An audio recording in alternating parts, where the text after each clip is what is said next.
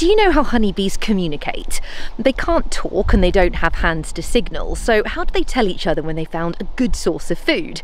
Well, honeybees use the medium of dance, specifically the waggle dance. A foraging bee returns to the hive covered in pollen, and the smell of it excites her sisters, so they focus on her as she makes her way to a sheet of wax comb which she uses as her dance floor. Now, the way the waggle dance is performed tells her sisters the distance and direction to the good source of food. The bee starts the dance by waggling in a straight line, and it's the angle of this line in relation to the angle of the sun in the sky, which is the straight line direction from the hive where the food can be found. Then the bee loops around to the right, does the straight line waggle again, loops around to the left, and the whole dance kind of looks like a figure of 8. It's hard to know exactly how to measure the waggles because we're not bees, but scientists think that the longer the straight line waggle goes on for, the further away the food source might be.